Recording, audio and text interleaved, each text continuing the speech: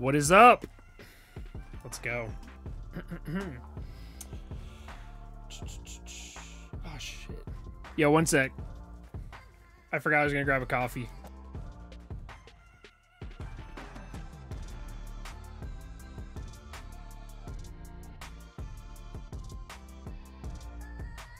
What is up?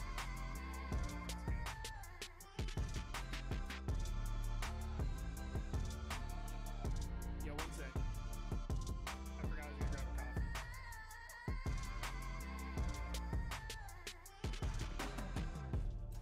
Let's go, baby.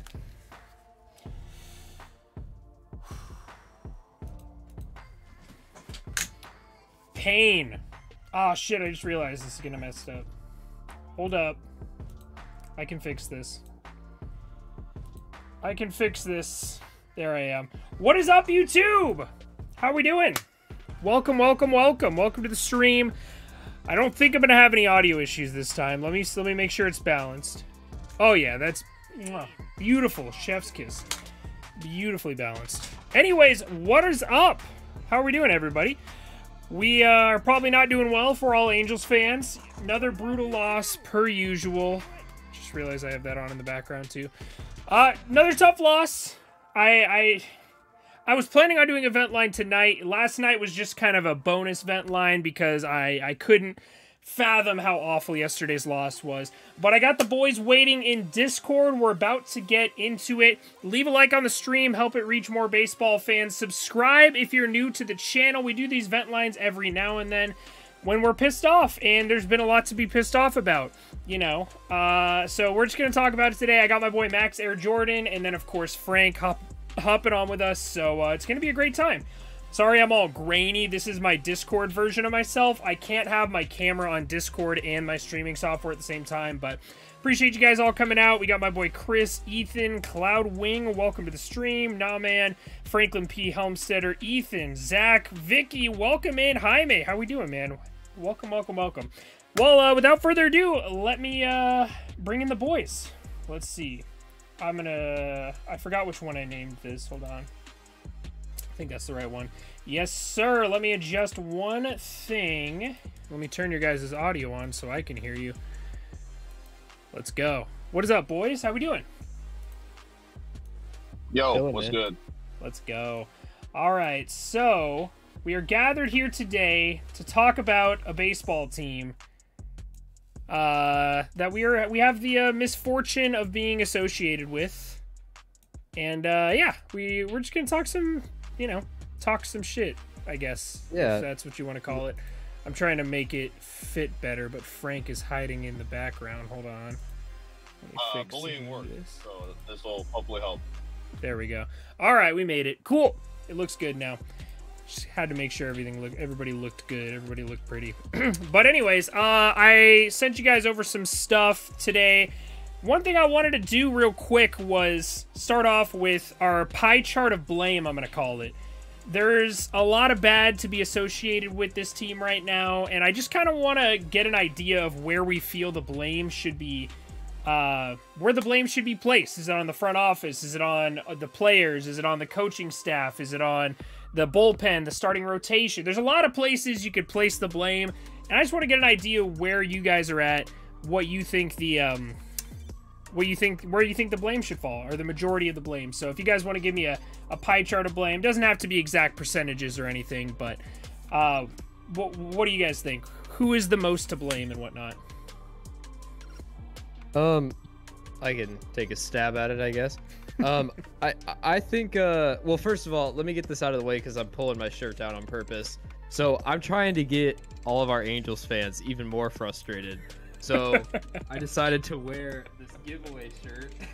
You're trying to fire up the boys. From a Mariners game, and I just want you all to know this is what could be if we just made some improvements. You know, the Mariners are looking pretty good right now. That's all I'm saying. Yeah, I am an Angels fan. Full disclosure, I'm an Angels fan, so this is entirely a gag. But anyways, I would say, man, I think front office is the majority of the issue. I think like just breaking down to like our farm system. So I'd give it I don't know, I'd give it like 30% there. I think bullpen as well is a big issue, so maybe like a 15er in that regard. And then I think coaching staff is also a good chunk of it, probably more of like 20% actually. And that extends to multiple coaches that we can definitely name later or talk about, but that's not 100% at all. Like, so that didn't add up, but regardless, I think that's like the ratio in which I would place kind of my grievances there. And then on top of that, like our offense and has just not been performing as well. Wreck, so yeah, it's a lot. So I feel you, bro. Where you at, Max? All right, so mine's gonna get a little wild. Something that I don't think like people really notice is, and it's something that I didn't really notice until, like, I don't know, I watch a lot of sports, and I like, you know, aside from the actual gameplay, you know, talking football, I see the Vikings thing in the back. Like, what do you think the Vikings have in terms of employees? Like 1,000? Like, you know what I mean? Like they have a head coach. They have you know, they're all the way from a head coach to general manager to someone who makes sure the balls have air in them, to someone who's like redoing the cleats, to someone who's like, you know, like looking at every piece of film. And I don't know why, but for me, like some reason, it just feels like the Angels don't have enough employees. Like, I don't know, that might just be like you go to the stadium or you go to a game and it's like, I feel like there should be like 500 employees in simply the baseball operation side of it.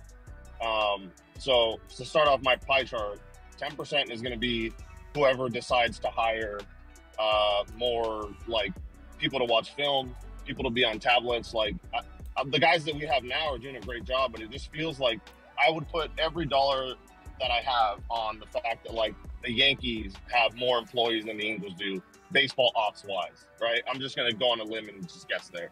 Yeah. So that's 10% to them, 25% to God, if you guys are religious. This just seems like a personal vendetta. No team has been this bad this long. Yeah. And then I'm going to go 5% to the guy in the Mariners shirt. I forgot his name. I'm sorry. Yeah, you get 5%, Frank, because you wore that. It just feels like bad vibes.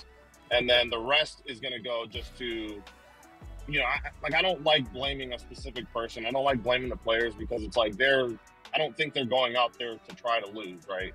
They're trying to make a living. They're trying to have a good time. Depth, if whoever, I guess that kind of falls on Perry, but like depth is definitely an issue. You can see kind of how nice our, you know, our team is and like how good it was in April. And it's something so weird that like if you get a new car, but then you rip the hood off, it's like your car's cool, but like you don't have a hood. So it's like, you know, so I guess that kind of splits it up. It goes 10 baseball ops hiring, 25 God, 5 to Frank, and then the rest to, you know, whoever's in charge of creating depth on a baseball team. I saw a really good tweet earlier saying that the Angels don't have a ton of major league average guys. I'm sure you guys saw it. Yeah. Like we just don't have a ton of guys with like 4 ERAs and, you know, whatever, 250 bat. Like, and that's true. We don't. We have obviously the 2 best players, and then there's kind of like there's some guys, and then there's like a drop off. So whoever's in charge of depth gets the chunk of it. Yeah, I mean, I feel you there. I really feel you low key. Like I know you said God won probably as kind of a little bit of a joke there, but it really truly feels like there is some sort of being, just a third party out there somewhere that is actively, like I've brought it up a few times, as like the Angels in the outfield are on strike, so they're actively making this team worse. Like instead of, you know, bringing the balls into the gloves, they are, you know, knocking them over the walls and stuff like that. I didn't even think about that movie, honestly. I just, like, there's, I don't know, since the season started, right, since our 14-game losing streak, there's been something every week that can be turned into a meme. Whether it's Trout, you know, Seager with bases loaded, or the tipping pitches, or the Ward and him miscommunication. Like, every week, there's a meme on this team. And, like, I don't know, I don't see that happening. We saw it, I think, with the Mariners. Some guy tried to catch a ball and went in the stands. Like, that's the only one they'll probably see. I think it was the Blue Jays. Like, that's the only meme they'll get all year. And, like, it seems like we have one every week. Oh, it's insane. And every time, like, you think we're out of it, like yesterday, I was like, oh, hell yeah, Trout had a great game. He broke out of his slump. Ohtani was crushing it. Reed Detmers looked like the Reed Detmers we were promised. and then the bullpen blows it, and it's probably the most embarrassing loss of the year.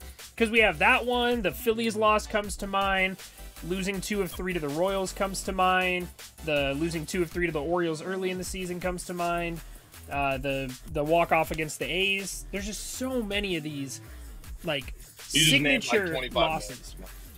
Yeah, these are just signature losses. And I think the one thing that also, like, I mean, the Angels are, like I said, if they're good, it's what everyone's going to hop on, and we're going to have Ben Verlander stroking them all fucking day.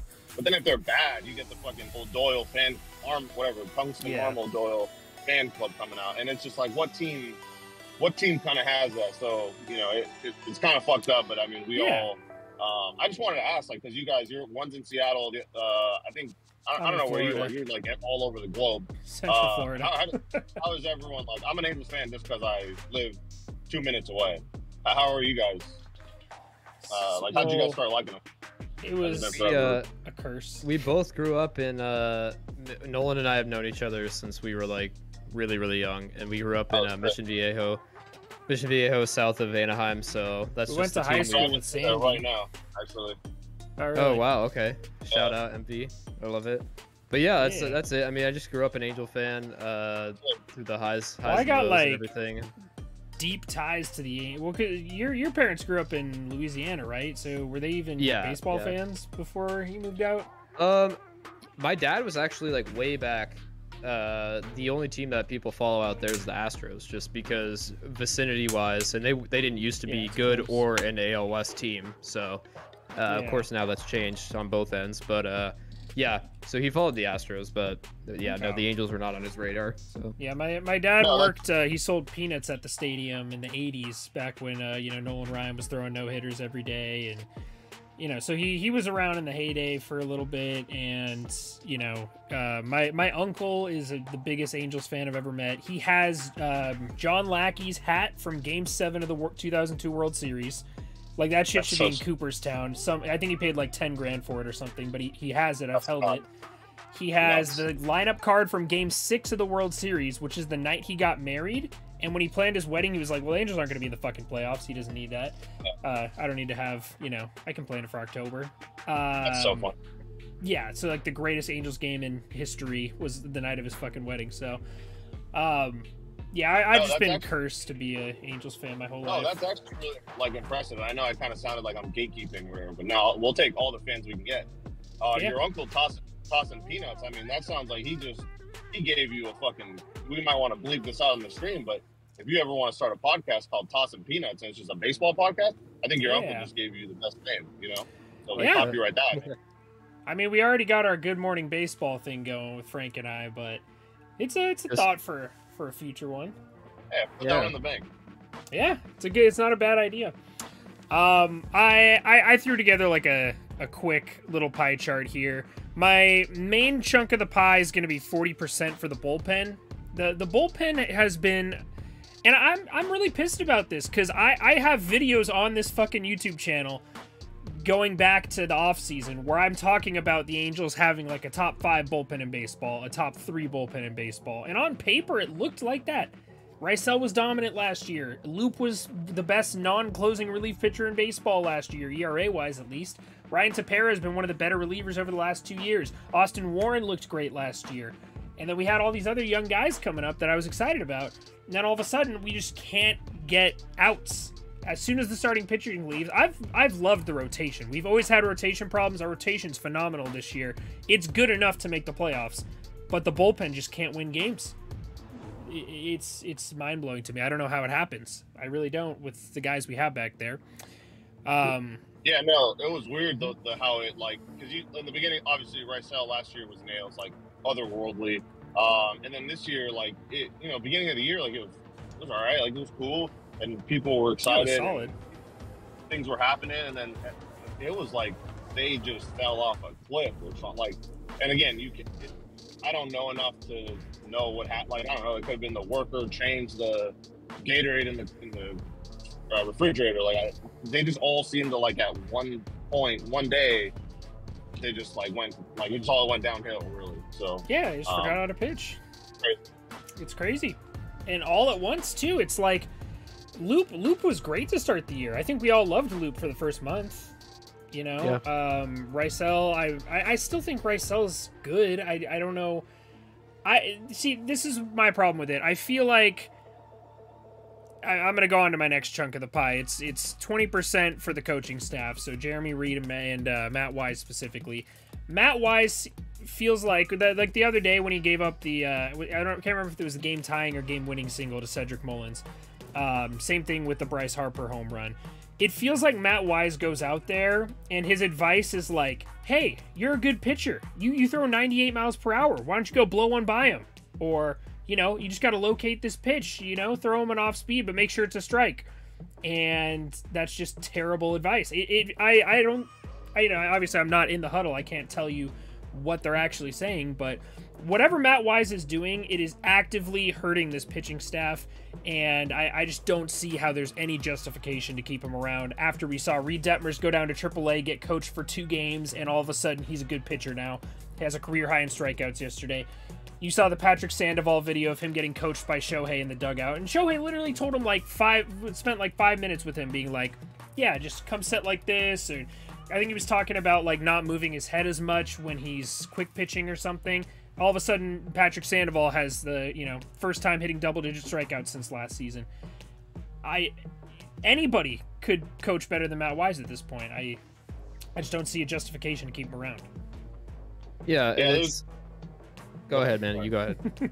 No, you go. You have a more important point, I promise. Okay. Yeah, I mean, I just think, like, ultimately it's showing that, like, not only I just think we have the talent, and that's apparent given the fact that as soon as they receive any semblance of advice or like change their approach to something instead of kind of just using the same approach, you know, they pitch really well. So it burns more to me in a sense, because you can see that like we could be really good if we just had the right sort of, you know, advice and coaching, and like even what you said, Max, like the point of analytics in the front office, like all of that stuff extends to how these players are coached and how they're, you know, helped. And so I definitely think Matt Wise and Jeremy Reed are to blame here, but ultimately this is a broader question of like, how are we breaking down, like how are we helping our players, you know, progress? Because I think ultimately what I see is just stagnant. Like we're bad and we just remain that way because we're just doing the same thing. And I really liked, I talked about this yesterday with Nolan, but I really liked what Mark Gubizov pointed out yesterday with Detmers and how, you know, he was sent down. He, you could see the difference in arm angle with his slider, I think was the pitch, and how much more effective it was. And like, that was, you know, 2 games down with the Trash Pandas, right? So it's just, what could be, and like how you can feel how that's potentially possible makes this a lot more frustrating. Because it would be one thing if we just didn't have the talent, but our starting pitching is, I think, could definitely be worked on for the better. So that's what I think makes it a lot more frustrating for me. I don't know if you guys agree with that, but yeah, no, I think that's a lot of good points. And what I was going to say is that it's a tough look for Matt Wise. Like, I don't know, I get really uncomfortable when people, you know, call for people's jobs and stuff. I don't know Matt Wise personally, like, but it just shows that like it's a tough look when, you know, you're up there all year and then the guy goes, you know, Reed goes down for like 2 weeks or whatever. And it's like, okay, now, which is kind of like a good thing and a bad thing, but now we know we have like a Salt Lake pitching lab, like where we could send guys down, get corrected, and come back up.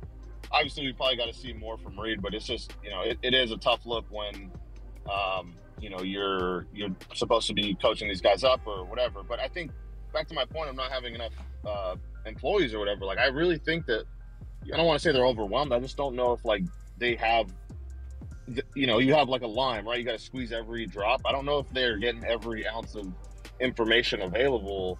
Like when we play the Astros, you could tell like when they start, you know, when 4, 5, and 6 start getting singles, and you could tell like, oh fuck, they're hitting, they know what's coming, whatever. A lot of the times, Angels, like offensively, I don't think, and that's kind of me switching gears, but like I don't think they really have every single piece of information on their opponent or on tendencies or whatever. Like, I don't know, sometimes at the plate, it just kind of looks like they're guessing, which, again, I'm not a major leaguer, so I don't really, you know, I'd be up there guessing too, but it's also, like, that's kind of, I feel like they just need more info. And I think with that comes maybe more employees, more cost. I don't know how people really feel about that.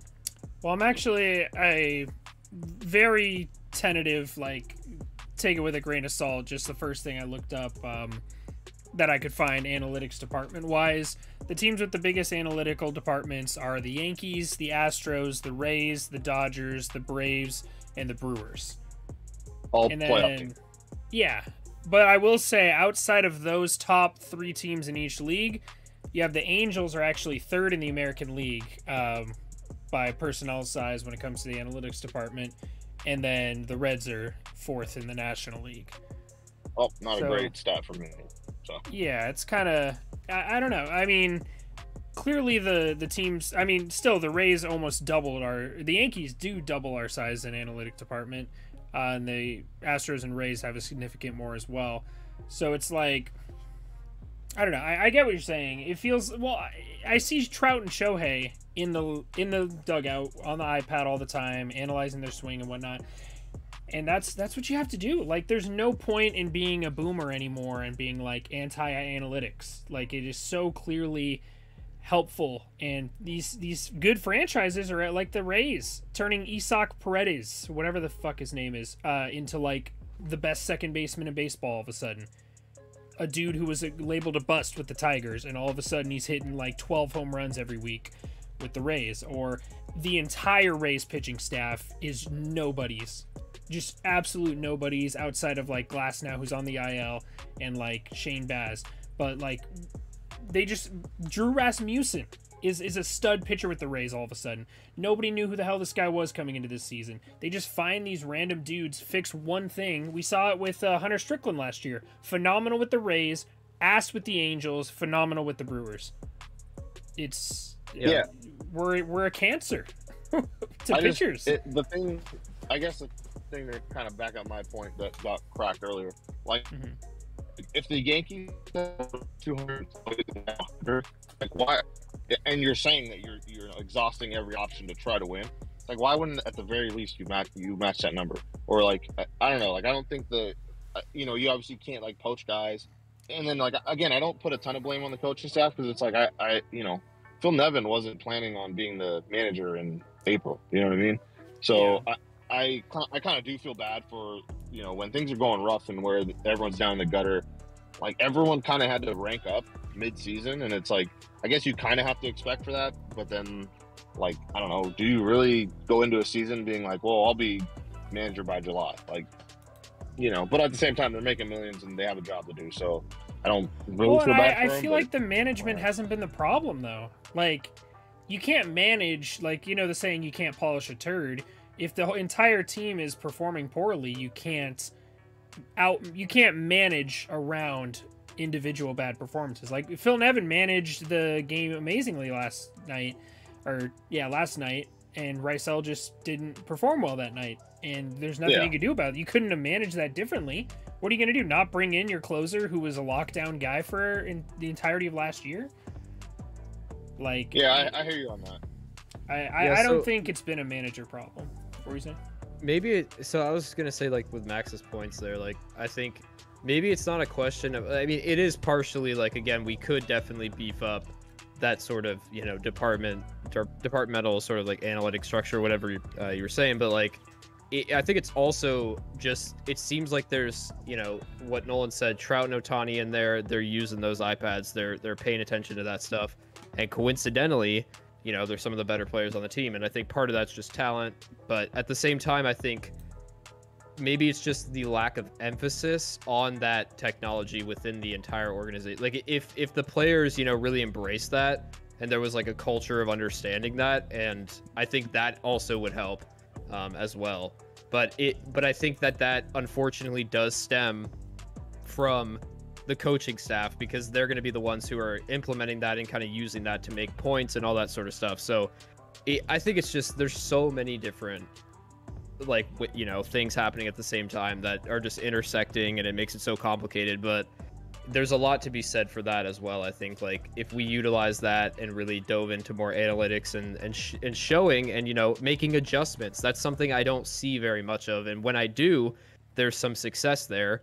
And so I just wish that we, with our hitting, all these different elements that are off right now, like, just making these, minor adjustments can really make a huge difference. So again, just kind of goes back to that thing about like what could be, but yeah. Well, it's yeah, like you were just saying, it's the lack of adjustments. I'm reading the chat while you're talking, and everyone right now is talking about Brandon Marsh. He's a perfect example of this, where he's a great hitter. I've seen it happen. He can hit for contact. He is not as big of a strikeout risk as he has been right now, but he just has a massive hole in his swing right now, and there's nothing going on to change it. It doesn't feel like, it feels like, he's not making any effort to change that. And I don't know if that, falls more on the personal player or that falls more on the hitting coach. What do you guys think about Brandon Marsh? And I don't think he should be sent down, but a lot of people are calling him to get sent down. I think his defense is too valuable, but what do you guys think?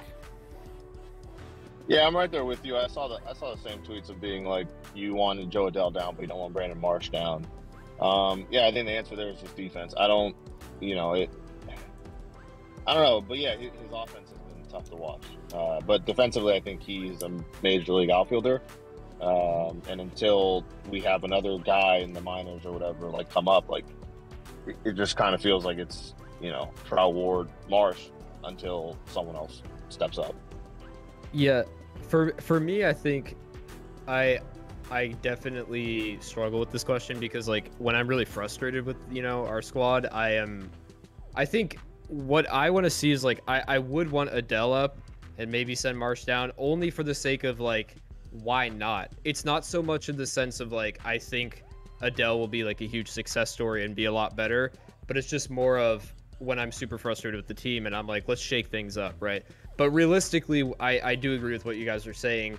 If Adell was to the defensive caliber of Marsh, I think then we would be having a different discussion, because if Adell can hit better and he also has that defense, then, of course, he should be in his place. But like you said, Adell definitely had some holes in his defense, so it's hard to say because, last thing I want to see is not only, us not hitting, but misplays in the outfield where people are getting inside the park home runs. That would definitely be a lot more salt in the wound that I don't think I could handle as an Angels fan right now. So it's tough, man.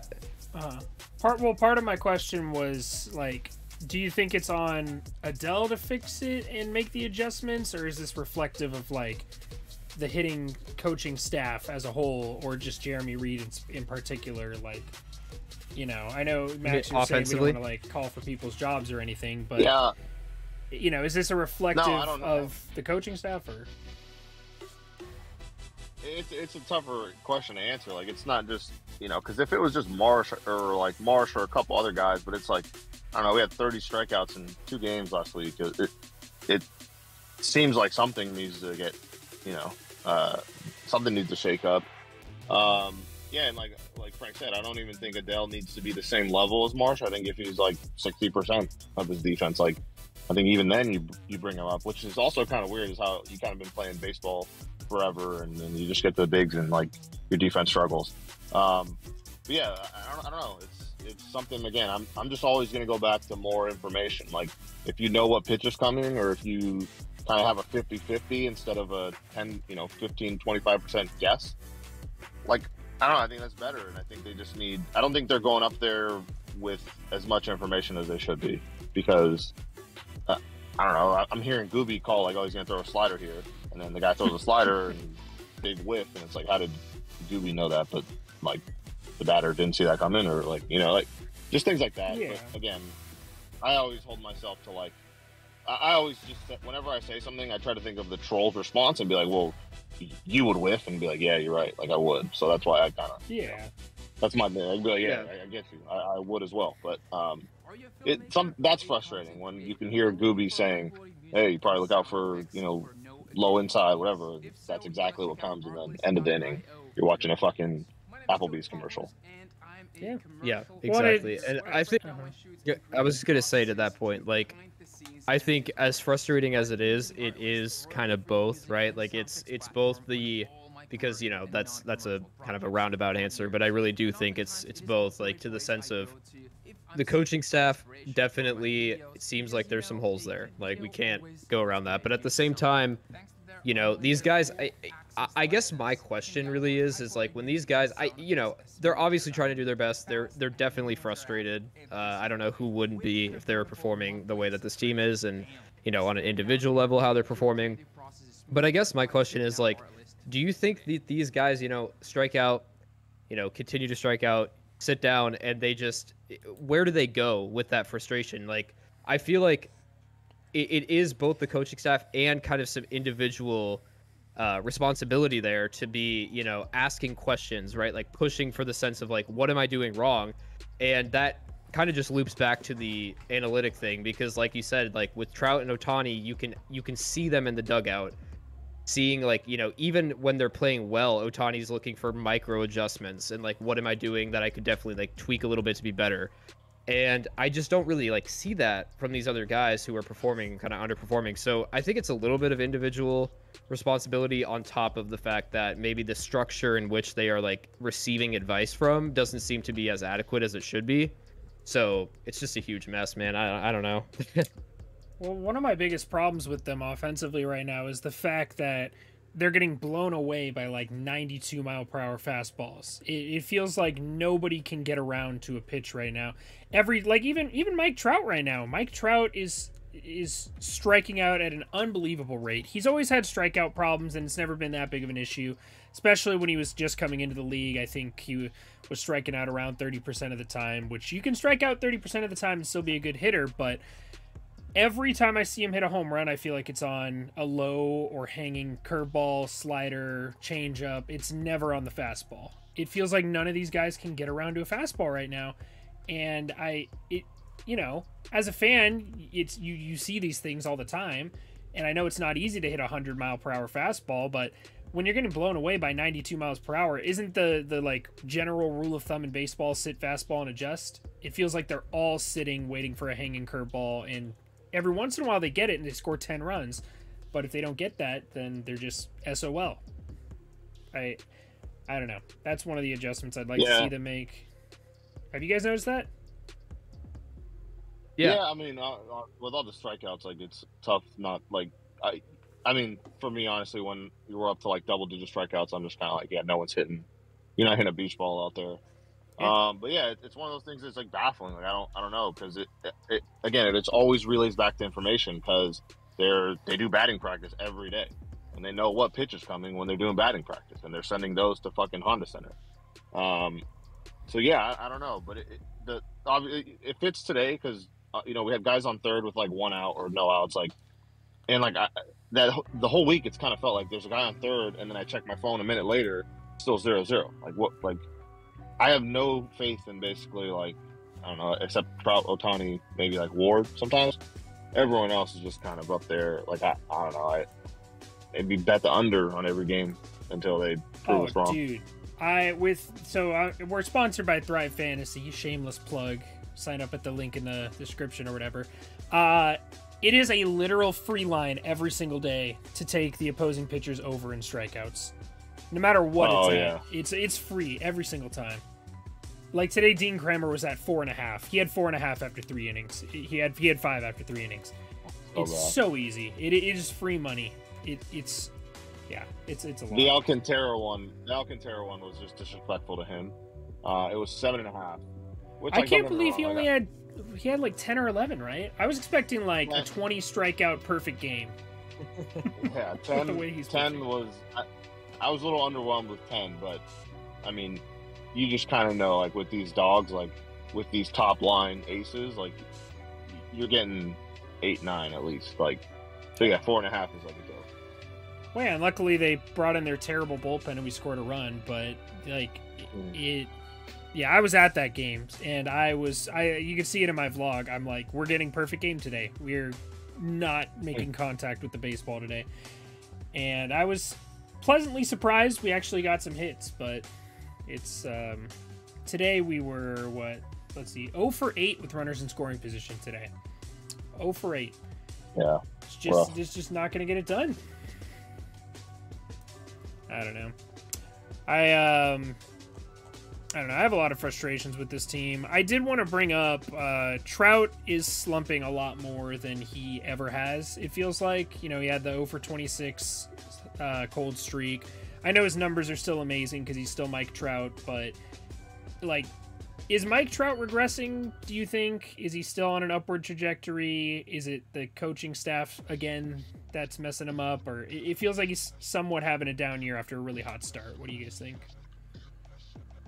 I don't want to say it out loud, but I did want to bring it up because I mean, it hurts to think about even that could be like happening actively, but I mean, regression's still like a top 5 player in baseball. It really does hurt to think about. Like I had this conversation with, it's a joke on our podcast where we have this like unnamed high baseball exec, and it's my cousin who's a junior in high school who just watches baseball all day, and we were just talking shit, and he hit me with a line, I think maybe like a year or two ago, where he's like, if you think about it, we only have like 4 years of Trout prime left. And like, I don't know, I wanted to fight him kind of, but it was just like, that question you just said made me think of that. And it's like, I don't like thinking about these things because there's going to come a time where he's, not going to be him anymore. Right now, I think everyone can clearly see he's still, like you said, top 5 player. I think he's just trying to drag this team. And that's like, I don't know, maybe that's affecting him in some way, but I can just tell that he has whatever that meme is of the guy with like the world on his shoulders, like that's him right now. And I'm attributing every 0 for 26, strike out 4 times in one game, all that to just the pressure and like the obligation he has to like carry this team to the playoffs. And obviously it's, not looking great right now, but I'm chalking it all up to that, to being like, I still think he's a great player. I hate to put him on a random expansion team, whatever, see how that goes. But I'm going to bet that he's, put him on a good team. I think he's going to be number 1 for sure. But I think the pressure and everything, and I don't know, being a dad now, I just kind of think all that kind of just messes with him, or like, I don't know, like, yeah. Well, I also feel like, go ahead, Frank. I was just going to say, someone in the chat said, and I think this is kind of what I'm going to launch from, but they said Mike Trout is suffering from his environment. And kind of similar to what Max was saying, like, I don't know, I think it could be like a slump. It could be, again, he really does, like, he has some, I think realistically, he still has some prime years left. And like, I don't want to call that, downward slope yet. Let's hope that I'm right there. But I think, yeah, like ultimately, I hope this isn't the case, but I can't help but wonder if like maybe he does feel that responsibility to like carry this team. And then when, realistically this entire because this sport is entirely like team oriented, like multiple things have to go right. And here's another thing, even when things go completely right, teams still fall in the playoffs. So like everything literally just has to align. Yeah. Everything has to align perfectly, and I just hope that he doesn't bear that weight of year after year, feeling the expectation to carry this team, and then when it doesn't happen, reasonably so, because one individual that's amazing cannot carry a team like this.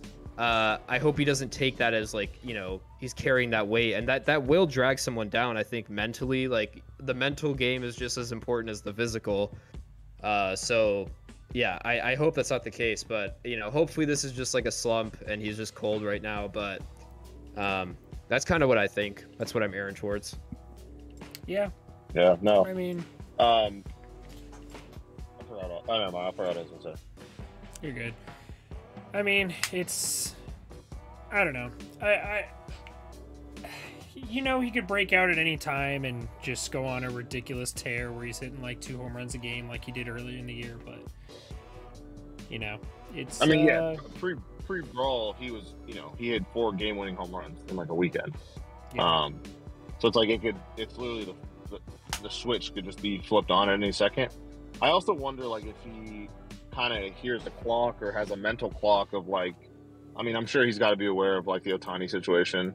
I think he's there till like 2030 or whatever, 2029. Like, he's got to like, that's got to be on his mind, right? Of being like, hey, we might lose this guy, and then really from there, like what, I think the pressure, like, I don't know if it gets higher or lower at that point. Like, I'm not sure, but I don't think it's healthy to be holding that pressure. Basically, what Frank said.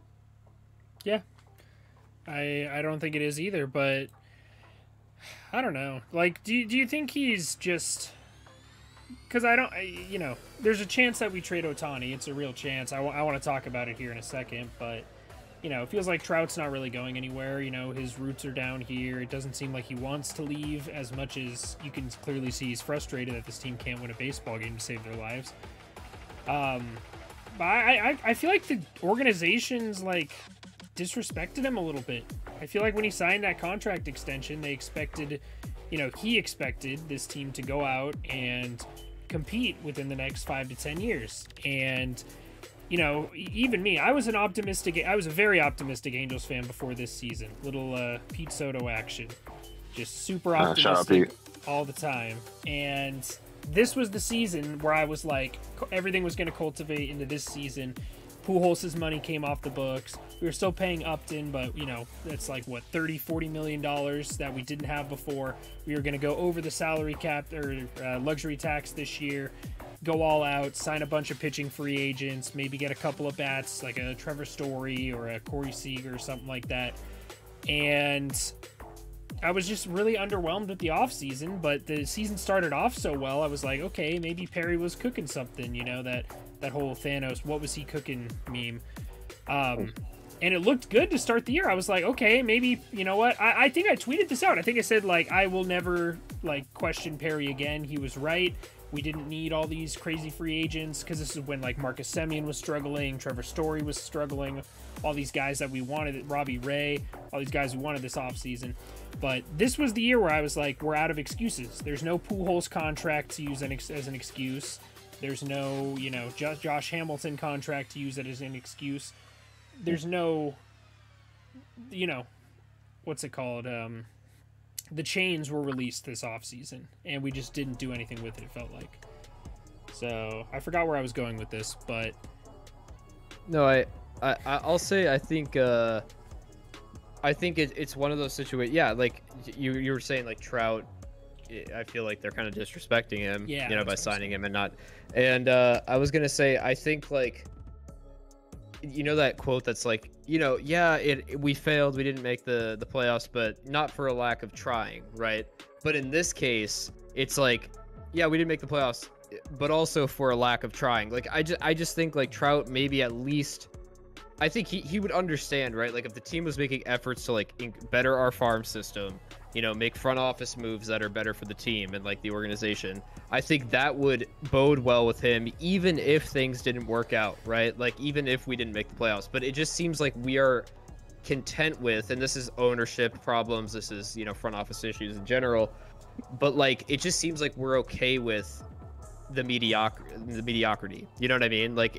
And so I think that probably is more insulting to him, that they're just actively choosing not, seemingly at least, I don't know what's going on behind the scenes, but seemingly from a surface level is what we can see, they're actively choosing not to do things. And so that's what I think is disrespectful. It's not even the fact that, it's just that we're not trying, it seems. Yeah, that debate kind of leads into the ownership, where they're essentially making millions off of his name, filling up a stadium, and then in turn not using that revenue or using that to, because I don't know, do you make, in the mind, if I'm an owner and my goal is just to make money, do you get more for making the playoffs? How much more do I have to spend to potentially make more, you know what I mean?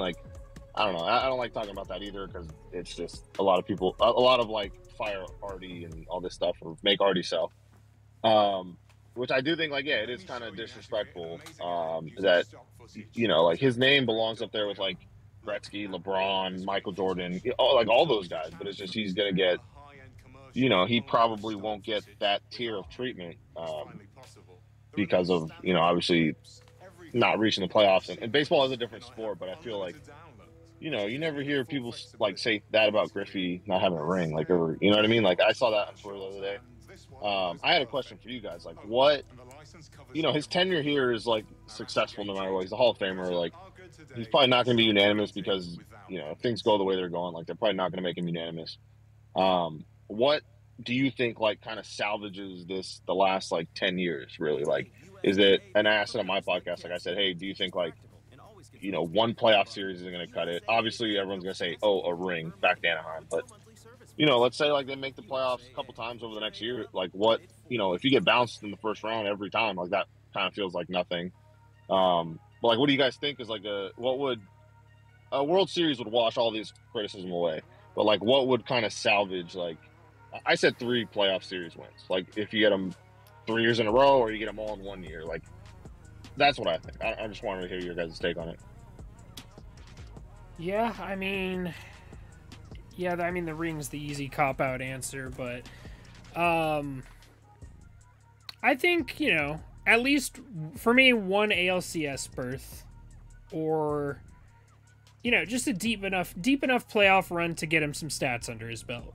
I think the stat line currently is 1 for 12 with a home run in his postseason career.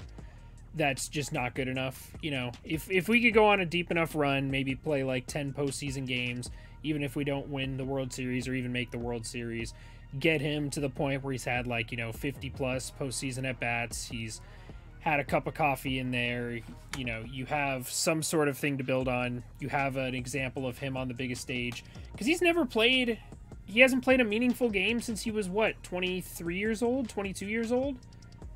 Like, all these stats are really cool and all, but as much as as Angels fans, we know how to defend an MVP race, because playoff success doesn't mean shit when it comes to the MVP.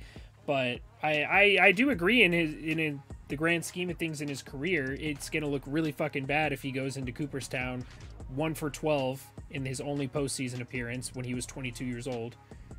Like, I know his WRC plus probably is like 500 because of that, but yeah, I think ultimately this is like, I would agree. I think, you got to have some games under your belt, maybe 2 or 3 appearances or, playoff series wins. That's kind of where I'm sitting. Or, I mean, obviously like a World Series ring, but that's, again, a cop-out answer. So, like, let's just assume that's not going to happen. But I think it's all relative, right? Because, like, anyone that knows baseball, I think, would understand that, like, where we are now, if we were to get to that point, where we have a few playoff series wins as a franchise, I think that's impressive for the Angels, right? Like, as a franchise. So that it's all relative compared to where you are. Like, if the Yankees, for instance, if Judge, let's say, plays the rest of his, let's say he stays there, right?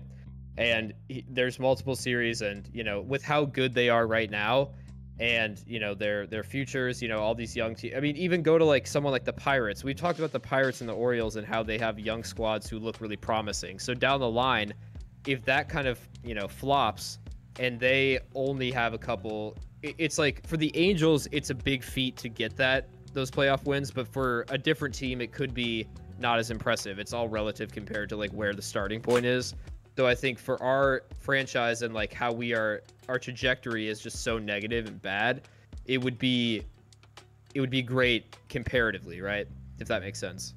Oh yeah.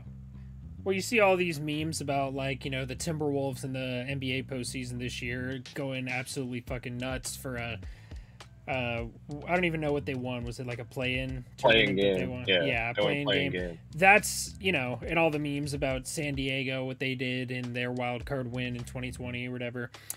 That's, I feel like that's very similarly how we would react if we even, the new playoff format, if we won a wild card and made it to the DS. Like, the division series would be just like, I don't even know what to call it. I don't have that words to describe how happy that would make me, but like, this is all just the conversation's just tough to have because there's just no hope for this franchise to make a postseason, honestly, anywhere in the near future either. We have no direction in this franchise. We have, I think, the 29th ranked farm system in all of baseball. We're the only team that has no top 100 prospects currently. We have some good names, but we don't have any. We're not going to be a deep enough ball club to make a postseason run anytime soon. We would have to get extremely lucky, and maybe just hire a really good coaching staff like the Giants did last year and somehow won 107 games with a roster full of, relatively unknown random guys with a couple of stars that were in their 40s or whatever. I just don't see us. I don't know. I honestly don't see Trout ever getting to the playoffs with this franchise for the rest of his career. Yeah, I've had a nightmare. It's kind of like a recurring one that he's gonna, like I said, he's gonna be great. He's gonna go to Hall of Fame, whatever. Like let's say, worst case scenario, he just plays his contract out and the team is just not good, right? Third place finish, fourth place finish, whatever. He retires. Like that immediate year following, like we make the playoff. Like that's my recurring nightmare. Is that like the second he's gone, like then we make it? Like that would just be so cruel. And I almost feel like it's just so cruel that it just like again 25% to God. Like that's probably what's gonna happen. Yeah. Well, it feels just disrespectful to not do everything in your power to get him to the postseason, and it feels like that's what we've been doing since he signed his big contract. We have never gone all in. We've dipped our toes in the water, we've gone out and made some moves, but we've never gone all in like the Dodgers, or the Yankees. We've never gone crazy in free agency. We've never made blockbuster trades.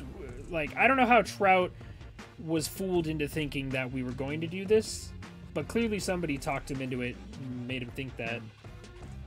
But even like, I guess on a positive note, like, I don't know how Hall of Fame contention or, that debate will go if things kind of stay in this trajectory.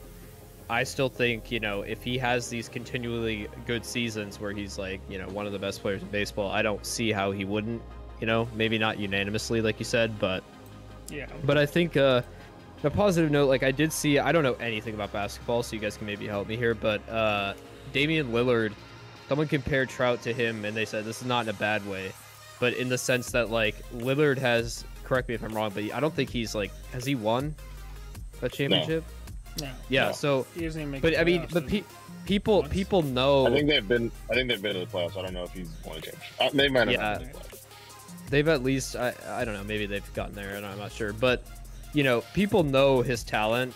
And I think that's what I hold out hope for, is that people will be able to like separate the fact that like someone like Damian Lillard in the NBA is an incredible talent, and like just because of like where he ended up, that I don't know. I hope that that's the case, but it is scary because like you said, I mean that could affect the unanimous vote that I think he definitely deserves if he stays on this trajectory.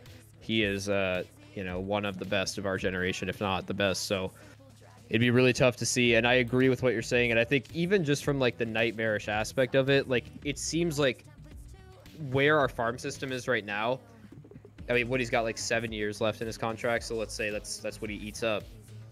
That's I feel like that's what it's going to take, unless we make some drastic change, for us to organically become a team that can make the playoffs. That seems like the timeline we're operating under. So it might be some sort of like sick nightmare, but I also think that's definitely possible, right? Because we are just so far away, it seems, from having like organic growth and like prospects in line that will make our team better. So that seems like the timeline we're operating under is like 7 years, right? And that's I don't know, man. Well, I don't know if you guys have anything to add. You got to look at it like how excited everyone was for Award, like breakout, which I guess you could still kind of call it that. He's kind of got, we knew that wasn't sustainable. But like, it's just, you look at teams like the Dodgers and stuff, and it's like literally every year they have a guy who just comes up and is ready. Even like Gavin Lux, there was like their top prospect for a little bit, and then he comes up and he's looking to be like average. He's pretty average, right? But that's like kind of what you need. And it's like the Angels just don't have that, where like Joe Adell's coming up. He's supposed to be like, I don't know, I think they might have even put him in like superstar category. And, he might be that later on down the road, but it's just when the Angels don't have that like young guy coming in, every 2 to 3 years of just like kind of being. They have Mike Trout. Don't get me wrong. I would take Mike Trout over 4 or 5, middle names, whatever. But yeah, I don't know. It's just something that no other franchise really has to deal with, I guess, aside from like the Oilers, if you guys like hockey. But it's like having the 2 best players on a team in a league that's a team sport is just like, who can give us that playbook? Like, like the 1940 Yankees or whatever. Like, who's going to give us like, hey, here's what you do. when you are top heavy. Like, it's just, you know, I don't know. Yeah. I mean, we just need to. I feel like because you're too deep, you can't rebuild right now. If you rebuild, you have to trade Trout. Because you can't trade Ohtani and not trade Trout. You can't have Trout be around for a rebuild. You have to at least. I think if you don't know Ohtani's going to resign, like, I think that's priority number one. Is you have to figure that out. Like, I don't know, take his agent out to go play golf, do something. Like, you have to figure out if he's going to resign. If he's going to resign, then I think you got more homework to do. Like, but the fact that nobody knows if he's going to resign right now, which I guess for any player that has a contract coming up in a year or 18 months, whatever, like, I don't think it's common to make it public that he's going to stay or leave. Like, but that should be priority number one for whoever's, like, we need to figure out what the deal is here, and then we can move our chess pieces. Because it will suck if he leaves and we get nothing. Yeah, and you can't do that. Like, that's what the Rockies did with Trevor Story last year, and that's just exactly like that would make me unbelievably pissed off. Like, that would make me want to stop following this team. That's just an unbelievable amount of incompetence, and that's is something I could. Like, what would that's a good question. Like, what would make you stop following legitimately? I mean, Shohei walking with getting. I mean, we'd give him the qualifying offer, so we'd still get like a second-round draft pick, but Shohei walking with no haul, I don't think I'd stop following the team, but I definitely would not be following him as close as I am now. I probably would not. You know, I'm never going to stop being an Angels fan. I mean, well, if you're asking what would make me stop being an Angels fan, it'd have to be something awful. Like, you know, if the Angels had the cheating scandal with the Astros, I wouldn't have stopped following the team. But if they did something outright, just like morally, just ridiculously fucked up, like Penn State or whatever, right? Like that. That's what, it would. Like, I think that's like on the table. I think everyone would kind of be like, "Yeah, you guys suck for that." Yeah, I mean, I guess mine would just be like something disrespectful, Trout wise. I've kind of come to terms that like Ohtani might not stay for ever, or like he might not be Angel for life, because he's kind of seen the blueprint. He's kind of seen Trout do it, and I don't really know his thoughts. And it's not weird for me to say he's probably thinking about it and being like, yeah, I'm not doing that. Like, fuck that. So yeah, I think something disrespectful to Trout leaving, or in a disrespectful way, obviously. Getting traded to a team where he, you know, like, I don't know, Baltimore or something like that. I don't know. He'd be great with a team like with a young core like Baltimore, or, you know, the Pirates when they're good in a couple of years. But that's my big problem with this franchise. You saw that the Mariners podcast that tweeted, and everybody on Angels Twitter was roasting him about like the Angels are the next team to have a 20-year playoff drought. And I quoted his tweet and I said he's not wrong. Like, if you had to pick from the list of teams that are in a playoff drought, us and the Tigers would be the two, but the Tigers have a lot of good young prospects. The Pirates have a lot of good young prospects. They've been in a rebuild for a while. The Phillies look like they're going to make the playoffs this year. The Mariners look like I think the Mariners are going to make the playoffs this year. I know they had a rough start to the year, but they're going to have a great second half. Julio Rodriguez is, by the end of this season, will be a top 10 player in baseball. I don't think that's a hot take. He has a ridiculous amount of talent, and they've built all these teams that have sucked for so long. They have all gone through a lengthy rebuild, and now they're trending upward, except for the Angels. We're in purgatory. We're not going anywhere. We're still going to have the big names. We're still going to have sellout crowds to see Ohtani play for at least this next year, but we have no clear direction with this franchise right now, and it is ridiculously frustrating, because I can deal with bad if we're working towards something. I can't deal with bad with no, you know, there's no light at the end of the tunnel right now. Yeah, it doesn't seem that way. And then to answer Max's question, I think for me, well, first of all, I want to say, like, yeah, it's pretty obvious that Ohtani is looking at Trout and saying, you know, I think, this is what I at least would assume is happening, that he's looking at Trout and saying, like, I don't want to make that same mistake. To me, it's just a shame that Trout didn't have someone to look at, right? So, like, Trout just had to figure this out on his own, and now he's potentially getting screwed over. And I think, like, what Nolan said is, like, it's different, and I've already said this before, but, like, just to reiterate, it's different if, like, we are making upward trajectory, Trout can see that, but I think Trout can see that we're actively like choosing not to at least seemingly better the franchise. So that's what's frustrating. I think at the end of the day, I'll always be an Angels fan. It'd be really like I've actually had moments where I've like been like I'm gonna follow a different team, and then I just end up gravitating back. So it would have to be something like utterly astounding. Like I think a major, scandal or some sort of like I don't know, Trout. Letting Ohtani walk would be a big one as well, but I think, or trading, or screwing Trout over, something like that. Because at the end of the day, like a lot of the reason I follow this team is because of like proximity and like how I grew up and everything. But the reason that I like really fell in love with the team over the years has been like watching Mike Trout play baseball. So if they did something absolutely like astounding to him, then I think I would probably not really sit well with me and how I view the franchise. But yeah, I would agree. I don't think Ohtani is we can maybe talk about that. I don't think Ohtani is I don't think he'll be an Angel in the next couple of years, and I can't blame him, nor do I think honestly, I think it would be beneficial for us to trade him. And of course that begs the question of like, what are we gonna do with Trout? I don't know, maybe it's just I've been in the mindset this year that I think it's just like it's ultimately time to just reconcile with the fact that we need to rebuild and like build a foundation from which we can build on, because right now, like, again, we're so top heavy, but like what does that matter if the house is going to collapse? You know what I mean? Like we have to be able to make a structure that's worth and sustainable, a strong foundation, and that's what these teams are doing. We associate the Pirates as a 35-50 team. I mean, the Angels aren't far off from that. So but regardless, we think of the Pirates, we think bad, but they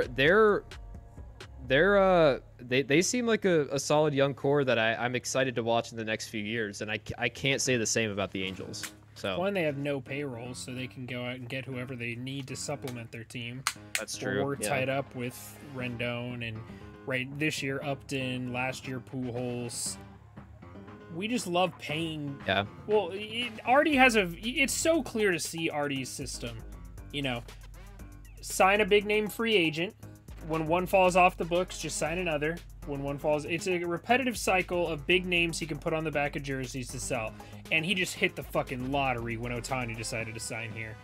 Like, I don't know if you guys believe in karma, but it's hard to believe in karma after Ohtani decided to sign with the Angels. Like, the Angels are the worst. They treat their minor leaguers like shit, and they make a ridiculous amount of money. It's probably the most, besides the Yankees, I guess, and the Dodgers, it's probably like top 5 most profitable teams in baseball.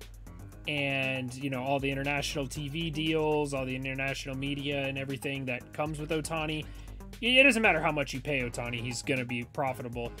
And this franchise has done almost everything it can to make me want to stop being a fan, and I'm still here. So if you're an Angels fan right now, you're here for life. Like, because even if they did some of the bad shit we're talking about, something like morally, what's the word I was looking for? Morally wrong. Yeah, reprehensible. That's the word. Even if they did something like that, they would be forced to sell and to be a new ownership group, and I'd probably still go back to the team because it's a new ownership group and it's not associated with the former one. So there was one, like, I don't know, like conspiracy minded, but like not like really, kind of like a joke. But there was, Artie likes money. I don't think that's a hot take. And obviously the stadium deal, one of the most like underrated aspects, I think, to this season, literally looks like it hit a switch. That's when the 14 gamer started, whatever. I had hope for, that land deal being done, whatever. And I made jokes of putting a yard house in the parking lot, or they were going to develop all that land and build it up. And Artie was going to have an ATM, like he was just going to be making money. And then I figured, like, all right, well, what good is that? Like, does anyone want to go to don't get me wrong, being in SoCal helps, but I had hope that when that was established and they built the hotels and the restaurants and everything, then I was like, all right, then he has to start caring about this team, because you don't see a lot of stadiums and the nightlife and all that stuff that are like bad. Like, don't get me wrong, the Pirates have a great park, whatever, but the Padres was like the biggest one forever, where they're in the middle of everything, and if they suck, like, that sucks. But when they're good, like, it's popping. So I had hope that when that was built, that he would. I don't want to say he doesn't care about the team, but maybe up that percentage of caring a little more, maybe of winning or whatever. And then when they kind of like nixed that deal, like it just kind of like I had hope for that, and then now it's just kind of gone. And it seems like ever since that news was broken, the team, I don't know, and I don't like curses, I don't like jinxes, but that I don't know how else to explain the correlation of when that shit happened and how the team is going. So yeah, just a little conspiracy. Do you guys think a new ownership group would impact the team like a significant amount, or is it just something that we like to talk about because Artie Moreno is very easy to not like? It would have to be like a Steve Cohen, but I mean, the Angels don't have fans like that. Like, they don't have a fan that's 70 years old, like, that's a billionaire. Like, that 70-year-old billionaire is probably a Dodger fan, and that's just I don't know. I can't imagine there's a ton, but it would have to be like Ballmer from the Clippers, Cohen. Other than that, and a random billionaire, like, I don't know, like, maybe you gotta guess. But if it's a super fan like that, I'm gonna say yeah. Just look at the Mets. Yeah, I don't think there's necessarily a super fan out there that, maybe there is, who knows. But I think it would be more of, for me, ownership change could be good just in the sense that it seems like Artie is averse to, making any changes other than just slap, and I've used this phrase before, but like slapping band-aids on stab wounds, you know what I mean? Like, we're actively bleeding out, and he's just like throwing band-aids on it and just like, oh, here's a big guy. Oh, here's a big guy that's going to cripple our finances, right? Like, it just seems like any owner that would, push the franchise and the general management and the front office to organically build up a strong foundation, as opposed to just like these quick fixes, so to speak, I think would be a vast improvement. So it doesn't even really have to be a Steve Cohen type, for me at least. That's what I think. I think ultimately, like, but it would be good to have a change of ownership, I think, from a broad sense. But or either that, or Artie, if he came to his senses, I'd be fine with Artie owning the team. But I just don't see that happening. So I think we know Artie's, at least I'm not going to say we, I'll speak for myself here. I think personally Artie's intentions are to make money, and he is doing so, right? Like with Ohtani, with that, like you said, he struck gold there. So that's what I think, he's happy with that. And I think any person that actually has the best interest of the trajectory and future of the franchise is not Artie Moreno, to be just blunt. So, and that point kind of makes me think that, like, there's no way he doesn't resign here, Ohtani, because of that reason of, like, if it, it's kind of like he's gonna resign him to make money, but everyone's gonna be like, oh, he's resigning because he's trying to win. He kind of gets like brownie points for both, I guess. But yeah, I mean, I don't know if you guys wanted to get into that. It kind of felt like we were going that way. But like, what does a payroll look like with Ohtani, Trout, Rendon? Like, that, again, you have that argument of being like, you can't pay three guys $100 million or whatever. Like, I agree. I think that's tough, but it's also, what do you do with the unicorn on that? That's, you need a decision pretty soon. So let's say he does want to stay. What do we do? Oh, it's a terrifying idea, and it is.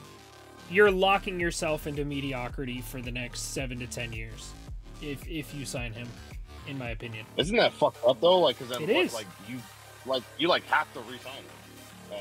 Yeah. You'll be a mock.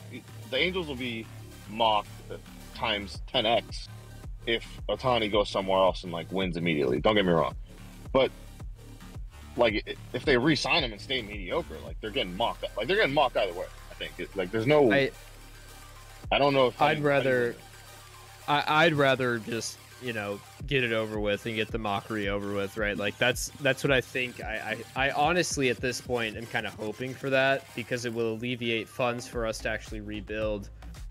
you know, alleviate some payroll there, like to not have Ohtani. But yeah, that is kind of like as exciting as it would be in a weird way to have Ohtani stay for like a personal enjoyment standpoint to have Ohtani on the Angels.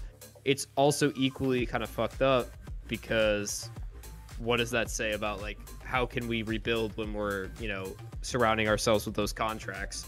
And I think that that's just like kind of, you know, that's just something that, oh man, it's tough because that's something that's like, I guess had to have been thought about previously. And now if we're in that position, then there's really nothing we can do. I mean, I don't know. I don't want to say there's nothing we could do. It would be, I think we could work around it, but yeah, like we are subjecting ourselves to mockery. And I think from my perspective, I would rather just get it over with where Ohtani goes to a team, you know, the team makes it pretty far, or if not, you know, wins a World Series, and then everyone's like, haha. But that compared to like years and years of mockery, I think is looks like sunshine to me, you know.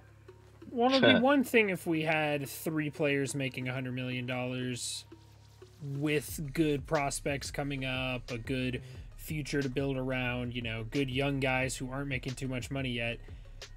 But that is so not even close to the case. Like, if you sign Ohtani, you have to commit to being over the luxury tax, probably until Rendon's contract runs out. I think Rendon and Trout both run out in like 2027, something like that. That's what I was thinking too. Because if you look, I mean, I don't know how rational Ohtani is. Like, I know he's loved by everyone, but I don't really know how. When it comes to someone's money, I don't know how someone's gonna act, and I don't know him. I don't even know Japanese culture, so I don't know. But you'd have to think that he'd be a little bit more flexible if he wanted to stay, and his intentions were to win. Then it's gonna be kind of like, hey, dude, it's kind of tight. Like we can pay you X amount until we get this third baseman off our books, and then, you know, don't get me wrong, you're gonna get all your money. It's just gonna be like in the back half, which I brought up on our podcast. But it's like Pete was like, no shot, he's not gonna take a like less salary for the first 3 or 4 years or whatever. But I think you kind of have to if Ohtani says he wants to win. I don't think you could say you want to win and take 45 mil. Like, don't get me wrong, he deserves every penny, but I just don't see how. Oh, he's gonna get 50. Yeah, so I just don't know how that happens. Yeah, you can't have it both ways. You can win or you can sign Shohei Ohtani. That's what it feels like to me. Feels like a fucked up ultimatum, you know. Yeah, and I'd prefer him to stay. Like, for the record, he's exciting. He's great for baseball. He's my favorite player in the game. I don't know how he could not be anybody's favorite player in the game. Yeah, it's so fucking fun to watch. Go ahead. I think like it would be awkward. It would kind of suck as an Angels fan to see him in a different jersey. But if that's what, like, I think I just have a little bit of, as much as I want him to stay, and it would be awkward to see him in a different jersey and like kind of painful at first. Like, this guy, I don't want the same thing to happen like that happened with Trout, and that to me is more that terrifying prospect is more upsetting to me than any moment in which like I see him go to a different team. Like, it would be upsetting, but I would rather, like, for his sake and his success, if he truly wants to win and that's what it takes. I mean, who knows, like, if he takes that ultimatum, we can alleviate some funds, we actually build up a team that can actually win, then great. But I have a hard time believing that's the case. I think it's more likely that if he truly wants to win and be on a team that has that caliber and that potential, it's on a different squad. And so I guess, like, this is corny, but like I want what's best for Ohtani and like his success. And it would suck to see him play somewhere else, but I guess maybe that's where I just like differ a little bit, is like I'm not so optimistic that is with the Angels, and I just don't know if his best interests are in Anaheim, man. So, but listen, guys, I've had a great time talking with you. I actually have to dip out, but I appreciate, you know, being able to vent with you guys. It's been really real. I've been on a few vent lines. This was definitely one of my favorites in terms of like information and insight. So thank you guys so much. I'm gonna head out, but Yeah. Y'all have a good night. All right. Yeah, man. See you later. Nice to meet you, man. Yeah. You too, bro. Yeah. What's his Twitter? I need to follow that guy. That guy's hilarious. Yeah. It's I think it's Brotani son. Brotani son. Okay. Is he a burner? Yeah, because he got like job interview stuff, so he's trying to. Yeah, no, for sure. Those are my favorite though. I love burners that are 52% pot. Just a little bit over. He seems like a legit. Unless I go back and look at my mentions, he's just calling me like an idiot or something. But nah, I doubt it. It's a joke. Just a joke. Yeah. Nah, you're good. He's reasonable. But do you think there's a trade haul that could equal Shohei Ohtani's value? I don't know. I'm a big. I think you kind of get the sense I'm a big jokester. I can't take anything serious. I don't know I legitimately don't know if there's a team out there with enough to offer. I made a tweet saying that Aaron Judge is playing the best baseball he's ever played, and that now enters him in the category to headline a trade package for Ohtani. It can't just be Ohtani for Judge. It'd be Ohtani, Judge, prospects, cat. I don't know. What do you? It's the problems of the rich. If I had the only iPhone in the world and I had to sell it to someone, what do you sell it for? It's just kind of, what do you get back? / does any team have anything to offer? / are they willing to give up that much for? I'll say 2 guys because he's basically 2 guys. Yeah, I mean, so I don't know. There are some teams I think that have. The one I'm stuck on is the Padres. I would love a trade that gets us Mackenzie Gore, CJ Abrams. They have some other guys too that I think could be factored into that. But whatever it would be the biggest trade haul in MLB history. I don't think there's any doubt about that. Take Mookie Betts' trade and put it on steroids. Yeah.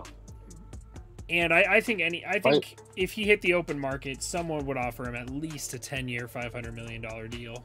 I think he's maybe 50 makes sense. That's the thing too. Is you said Padres, and it's Mackenzie Gore or CJ. I want Tatis, and it's I don't think that's crazy to ask for. I don't think Perry goes to the table with the Padres and doesn't ask for Tatis. And they might laugh, but it's all right then. You're not getting and maybe not Tatis. I don't know. I don't know if you could pay these guys, but you don't go to the team to trade Ohtani and not ask for their top 1 or 2 guys. And it might not work, but it's that's what you start with. But you also put out a tweet saying Tatis makes sense because he's young. Sure. But Judge doesn't make any sense. You don't want a 30-year-old guy in exchange for a 28-year-old generational, not even generational, sure. All-time talent. P had a good tweet out there where it's you don't really I don't know, you don't really want, don't get me wrong, I want prospects. I don't want it prospect heavy though, because it's we're gonna put our prospects in this farm and just kind of hope they we've seen how prospects do over here. I'm not trying to take that. I'm not selling to gamble. I kind of think if they do trade him, it has to be for MLB guys, and I think that it's King's ransom. Whatever we want, really. But I also don't think, for me, whatever we do with Ohtani has to be done by the start of next season. Very least the trade deadline, but that scares me because his value goes down significantly at the trade deadline for a rental. Especially, he seems like the kind of guy who would rather hit the open market than, get traded to a team and sign a massive contract immediately like Matt Olson did. I want this to be done this offseason. I want to know what Shohei Ohtani's future is. I want to know if he's on our team for the next 10 years or if he is... I'm fine with rebuilding. Like I said, I would...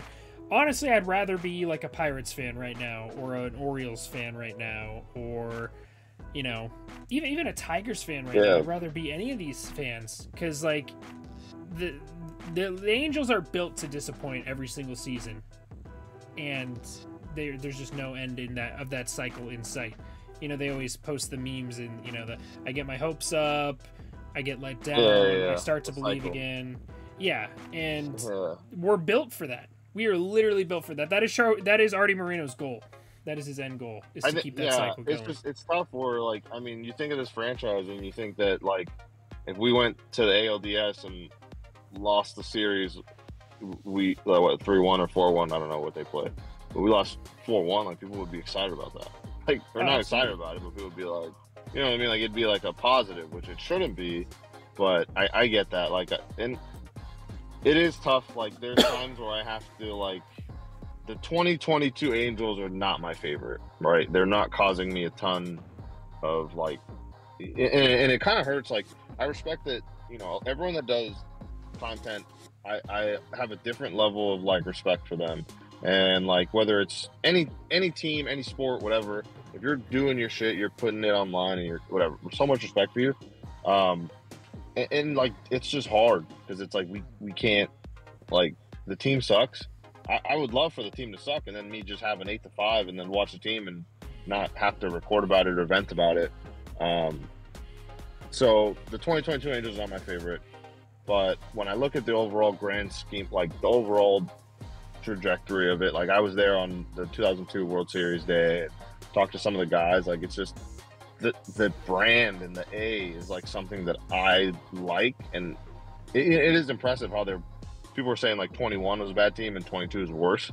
Like, that is impressive, and you know, it's not over yet, so we don't know how the story is going to end. But, you know, I always have to take a step back and be like, maybe this isn't my favorite team of all time. This isn't the 1921 Yankees or whatever, but it's like the club is what keeps me coming back, and, like, the logo and you know, sometimes game environments are cool, you know, but I can kind of see people's argument on how they're boring or whatever, but that's just what I like. The two hats out front, the bats holding up the stadium sign, like that's the shit that kind of keeps me back. So to kind of throw some positivity in there, so if you do content for the Angels or any team, like, just keep grinding. And that, I was gonna say, like, it makes it harder on us because I like to joke around a lot, and I like to just kind of not take things super serious, and I just want to have a laugh and compare things that shouldn't be compared. And it's hard when the team's not doing well. Like, nobody wants to have a funny guy around when the team's not doing well. So, you know, that's kind of it's kind of, I guess, I think statistically, even earlier in the year, like, we were projecting, like, high numbers, and we were getting a ton of listeners and a ton of views and whatever. And, like, I don't know, right when that 14-game losing streak started, it was like hit a switch, and about half the people didn't care anymore. And it sucks to see, but, you know. I mean, luckily we have the greatest built-in clickbait of all time in Shohei Ohtani. Just put his name in, man. You got it's a guarantee. Like, you could have 0 subscribers, you're getting 100 views on that video.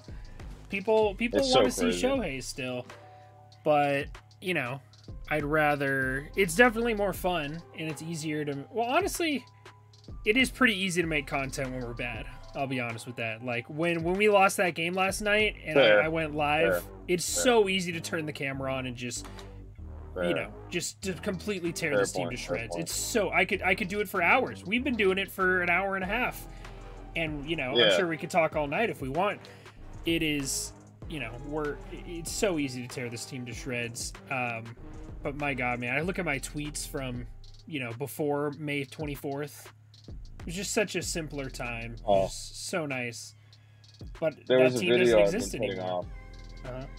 There was a video I was putting off where I was going to do, you know, MLB top 10, whatever, and I was going to go, you know, 10, 9, 8. And then when I got to, like, the Dodgers, wherever they would be, like, 5 or whatever, I was going to, like, you know, like, national weather announcement, whatever, right? Like, so I'm talking, but you just see the numbers scroll on the bottom, and you just hear a beep, like, this is a test, right? And then eventually it was going to go to Angels #1, and I put that video off so long that it's not even fun. Like, because in May, you could say the Angels were the best team in baseball, and it was, like, half a joke, half, like, you're not, like, I think the highest they reached this year was, like, 5, and, like, that was, you could still be like, yeah, they're the best team. And I put that video off for, like, a week, 2 weeks, 3 weeks. Next thing you know, like, I can't even make that joke, like, and not feel like a complete idiot, because they might be, like, the worst team right now. Yeah. And that's, no, like, maybe. It's not a hot take at all. I legitimately, when I'm making my power rankings every week, I just kind of look at the team now, and I'm like, I think I ranked the Angels at like 22 or something last week, and I look at every team below them. I'm like, could we beat any of these teams in a series right now? I'm not super confident in it. Maybe the A's. I mean, when they beat the White Sox a week ago when they won that series, I kind of like. I mean, they kind of reeled me back in. Like, and I was like, all right, the White Sox are a good team because we all knew that 19-game stretch was like. We knew it was hard. We didn't know it was 2-17 hard. Yeah. But we knew it was going to be difficult. It was going to be rocky.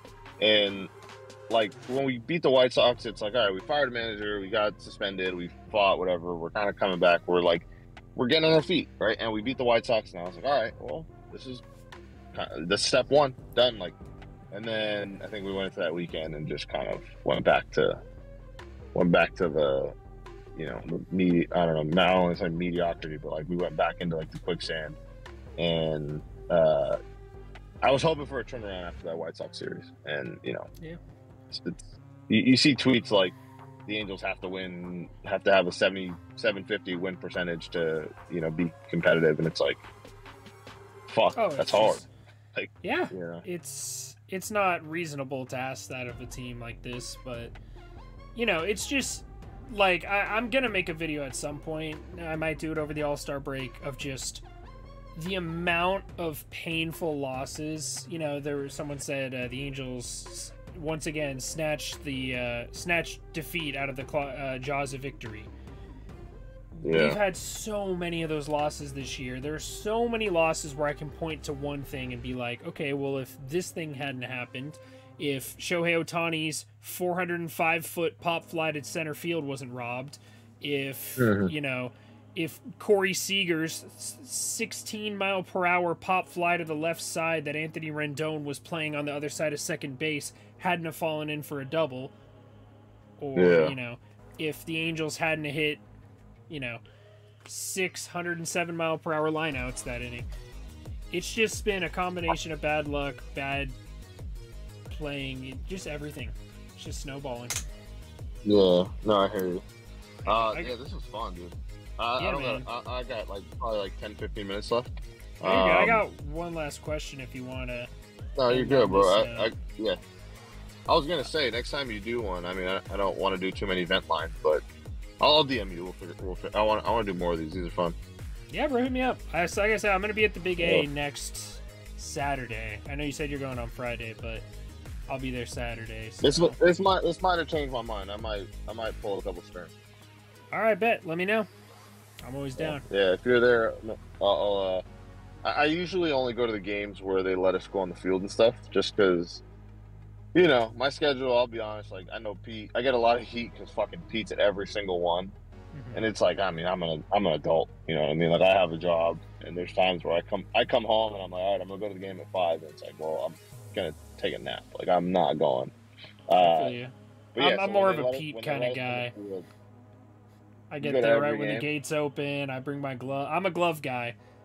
I know it's a hot take. Cool. I don't hate a glove. No hate for the I glove think a guys. glove actually, like, the glove, like, I mean, the glove haters, like, it's like, dude, have a little fun. Like, yeah, bro. How do you not like? I mean, Zach Campbell. I'm a big I'm anti Zach Campbell, right? But everyone else, like, he's annoying. I think it's actually a good move. If you're going on a date with a girl, you bring a glove. I think that's like the funniest thing you can do, and it's like an icebreaker. Bring 2 gloves, make her wear a glove. Like that's just kind of how I see it. And you know, I like baseball because it's like, you know, I played it until I couldn't really. Like, I played to high school, and it was a sport for me. But now watching it as a fan and like knowing that I can't do what Mike Trout does, and like sometimes I don't know, I feel like we're kind of numb to, like, we watch Mike Trout, Shohei Ohtani every day. When we see an average player do something, like, people freak out when, you know, what's the catcher, Kirk, the fat guy? He's doing well. People are like freaking out. Yeah, he's like, he's doing well. People are like freaking out. I'm like, this is like the most middest catcher of all time.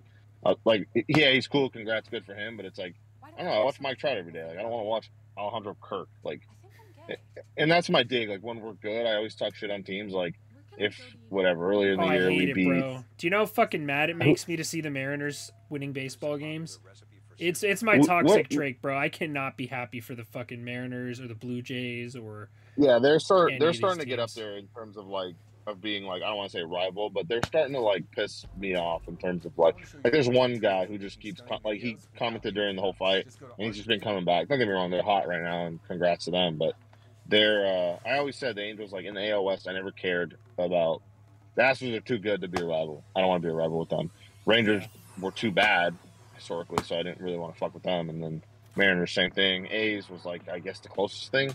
But A's fans are cool though. I've never met a douchebag A's fan, but I've met a lot of bad Mariners fans. I have met, you know, every fan base has their cool fans. I know cool Astros fans. I know cool Mariners fans, but I'd say there's like the Rangers.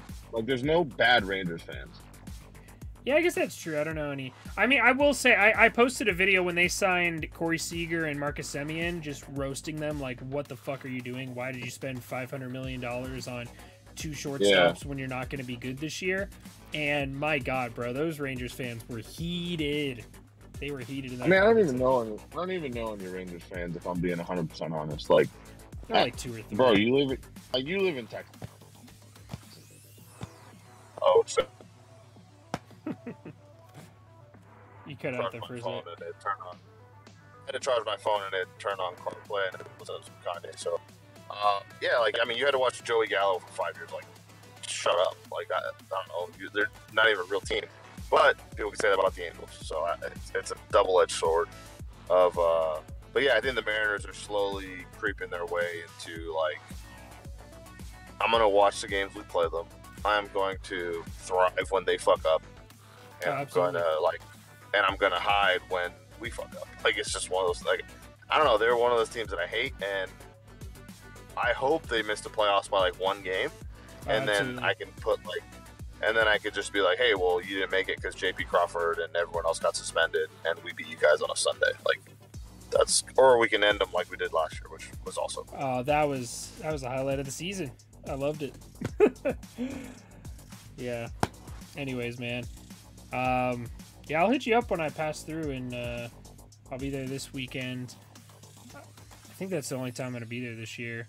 I went to the Miami series, and I think I'm going to the Atlanta series as well as soon as the All-Star break ends. So where do you live? I live in Central Florida, so about an hour from the Trop, and then 3 or 4 hours from Lone Depot, and then like 10 hours from Atlanta. You like a Lightning fan or something?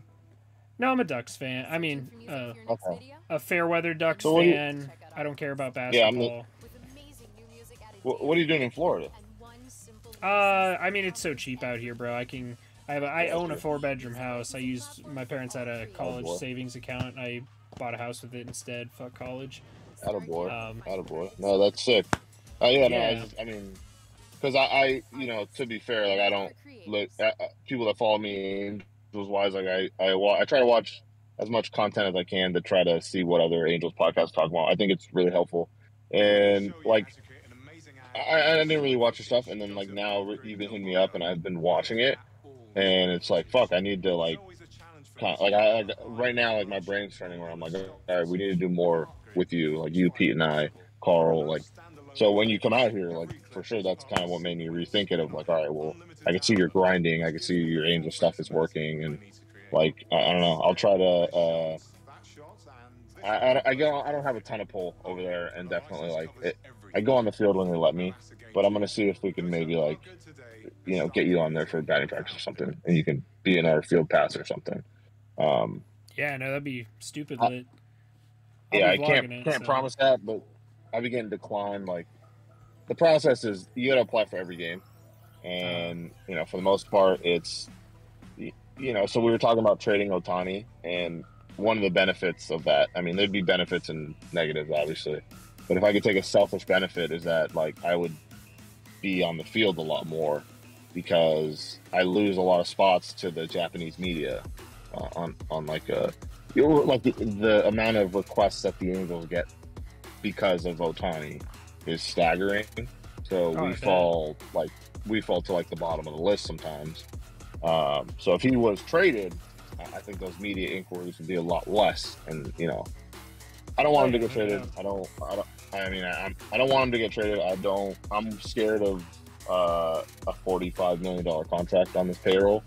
Me too. But it's just one of those things that, you know, I really just want this team to be good. Like it'll just be, and like I said, it's bad, and I hate this, and I don't have this expectation for any other sport except this one. Like, just get me to the ALDS. Like, just get me there. Like, yep. Have a 7-game series in the ALDS. Lose Game 7. I don't care. Fine. At least we made it. I would kill for a Game 5 loss in the ALDS. I forget what I was saying. I'm a Bengals fan, which is ironic, but so you know how for years I was saying it'd be an honor to lose to the Chiefs because they were like 2-14 and then 4-12. Like, they were just bad. And the next year they go out and get the right guys and start spending the right money and doing the right things and like win the Super Bowl, and they actually beat the Chiefs. So it's like that's kind of where some of my hope comes from in sports too. Is like, I don't know, any year can really be, you can build it as bad as you can burn it. Like, and yeah, like I just think for all the content creators out there putting out stuff for the Angels, the right ones, right? There's some that are doing it, Ohtani and Trout heavy, like they're kind of just, which I mean that's impressive that 2 players can carry a content thing. Oh, absolutely, like, bro! If I just posted Shohei content, it would. It's a very easy. Every time I put Shohei's name in a thumbnail, bro, it is. But I always have like these thoughts of like I said it earlier, but I was like, who's gonna have it better than like guys like Pete when the Angels are good, or like, you know, guys like bigger Angels accounts. I can't even think of any, but like, who's gonna have it better than them? Where you have like the 2 best players, your team is playing well, you can really talk shit on every other friend. Like, no one's gonna. I think the world doesn't want the Angels to be good, just how tough the fans will be on, like, it would just be impossible to get them to shut up. You know what I mean? So. Well, yeah, you saw John Boy is a product of the Yankees being the Yankees. You know. That I don't think he's a big fan of mine, but his podcast and stuff is very successful. Like, yeah. I mean, I think he's the biggest of the Yankees, and he's great. Are you going to be out here at all for all? You're going to All-Star both things, right? So I'm gonna be at everything. I think I'm gonna be at the Futures game, the Home Run Derby, and the game. So they're having a watch party in LA for the All-Star game. I don't know if you're going to the actual game or not. Yeah, I'll be at the game. Okay, all right. Because I think we're gonna go to the watch party. So I was gonna invite you but if you're gonna go to the game, go to the game. That's way better. Yeah. No, I got a lot of plans for that week. Okay. I'm thinking about doing some other stuff. Like, what's your buddy? I think you were saying, is that Carl who does the mini microphone at the games? Curtis. Interviews. Curtis. Okay, yeah. I thought about doing something like that at the All-Star game, getting like some, you know, AL MVP opinions from not Angels fans. You know, thought about doing that kind of stuff. I haven't decided yet, but I'll be there for the Derby. I think. I mean, it changes day to day with my, like, I don't know, even my mental health. Like, I watch the Angels, they get fucking blown out, fucking 7-0, and then I'm just like, I don't want to do this shit. Like, I'm not going. So I'm pretty sure I'll be at the Home Run Derby and then at that watch party the next day. So yeah, the Home Run Derby, if I'm there, we'll do something. I think that's kind of something I have planned, of like a gambling, like, not mini mic, but it's like, give me a winner, like who's gonna win this thing, and then kind of see who it is. So yeah, gotcha. I mean, I got that Thrive Fantasy sponsorship. They'll probably have something going for the Home Run Derby. Yeah, it's nice. I do legitimately like the app. I like the daily fantasy contests, you know. I know like DraftKings does it where you have like you pick a lineup, and if they do well, you're like a millionaire or whatever. But the way they do it, it's smaller payouts, but you have a better chance of winning. So like I've won, I think the last week I won like $25, $75, $100, $25, like consistently just. And I've always been like one fucking. I had a Jock Peterson home run that was a home run in 29 out of 30 MLB ballparks, except for Oracle. That's cool. Or else I would have had $500. So, you know, so shit cool. Like that happens. I was one Alec Manoah strikeout away from $500. So much shit like that. Oh, you do like Prize Picks or whatever? Like, is that what it's called? So it's Thrive Fantasy. They're very similar to Prize Picks. Okay. But you pick like over and under a bunch of things. I've seen those things. Yeah, I've seen a lot of people doing them for like esports and shit. So, but yeah, dude, I'm a big fan now. Like like I said, I've watched some. I haven't watched a ton, but I'm a big fan. So like this is appreciate it, man. It's cool. So I'll be keeping you out. Yeah, man. I'll be live tomorrow for the game if you want to hop on and talk some shit during the game. It's a game watch, like just a game watch. Oh, it's at 9 though, right? Yeah, I'm going live at 11:30 Eastern. So. Okay. I'll text you. I honestly I might not even be up, but I'll text you. Yeah, you're good. Hit me up. Yeah, like I said, if you need anything from Pete or I or Carl rocks in the outfield, like just let me know. And yeah, this was fun, dude. Yeah, bro, I appreciate it. Thanks for coming on. I suggest having Pete on too, Pete and Carl. I guess Curtis if you don't want to leave him left out, but maybe we'll do like a watch party with all of us or something. But I think that's something we were trying to do. Like we've been wanting to do that, but it's also like I don't know, not like we were gonna do it for the Orioles. It's like I don't want to sit there watching them get their back blown out. But you know, yeah, good shit. Yeah, for sure, bro. Hit me up. I'll send you my number in DMs or something. We can talk. Perfect, more. man. Yeah, I appreciate you coming on though. I'm glad. Thank you for having me on. Yeah, bro. Anytime. I couldn't see the chat. I want to read it. I want to see if anyone was talking shit. No, you're good. You got to get a computer set up, man. I got my dual monitors here. I'm chilling. You just caught me off of I was doing a rec league hockey game, and you caught me right after I was driving home. So next time I'll be on a laptop and all that shit. So there you go. All right, man. We have a good night. Thanks for hanging. Cool. You too, man. I'll talk to you later. All right, man. See you. Bye. All right. Let me fix this real quick for you guys. Shit. Well, that is going to do it for us today. You guys know I will be live tomorrow at... Let me fix this. I'll put myself just in the center right here. I will be live at 11:30 Eastern Standard Time tomorrow morning for you guys. We're going to be watching Angels versus Orioles. Thank you guys so much for watching. Let me get to the chat here, see if there's anything you guys want to talk about real quick. Angels haven't won a playoff game since 2009. That is awful. That is painful. Please don't say that ever again. I feel like the Tigers will finish with a better record than the Angels. I feel like the Angels might, if the Angels keep up the way they're playing right now, they could finish with the worst record in baseball by the end of the season. Sell Ward, I think we should, so if we're talking trade candidates, Taylor Ward, Noah Syndergaard, and Mike Lorenzen are the three that come to mind. Outside of those, I'm not 100% sure. You know, anybody else would be very valuable versus worth selling off, you know. I don't think there's any chance we trade Ohtani this year, but I think the offseason, that's when that would become a possibility. They should fire both pitching and hitting coaches for a change. I agree with that statement. I'd say that was a success. It was a successful one. I'm glad Max was able to come on, man. I've been following Rocks in the Outfield and all the stuff they've been doing, so wanted to hit one of them up, see what's good, and talk some Angels baseball, man. It's a good time. Ventline helps. I appreciate that. You know, that's what I'm going here for. I'll be honest. As a Vikings fan, I actually got these ideas from a Vikings podcast I listen to called Purple Daily. They do a lot of stuff like this. They have a vent line after every Vikings game. They do the pie chart of praise or pie chart of blame if they win or lose. So I've been getting, I've been taking a lot of ideas and kind of testing them out with the Angels market and seeing how it goes, because I feel like we need a vent line more than pretty much any other team does. So that's embarrassing that Seattle's one game back from the wild card spot. The Seattle Mariners are good. They're a good baseball team, man. They had a tough start to the year. They also had a really tough schedule at the beginning of the year, but they're a good baseball team, man. I wish they weren't, but they are. They're a very good baseball team. Let's see if I can get myself more in the center here. There we go. Yeah. I miss Tim Goss. Bro, what happened to Tim Goss? Maybe he doesn't follow me on YouTube.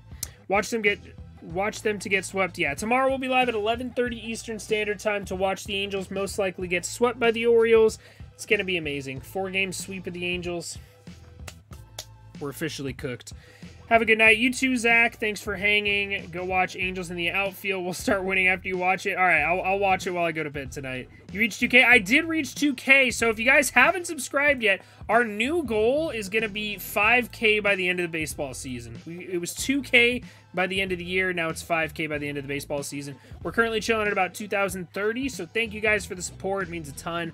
A lot of All-Star Game content coming up for you guys. You know, I'm talking with Max. We're probably going to do some stuff at the Angels game. That's going to be exciting. But outside of that, man, Home Run Derby vlog, Angels game vlog, Futures game vlog, All-Star game vlog. All these are going to be filmed for you guys. I'm thinking about making some TikTok content out there. I haven't decided yet.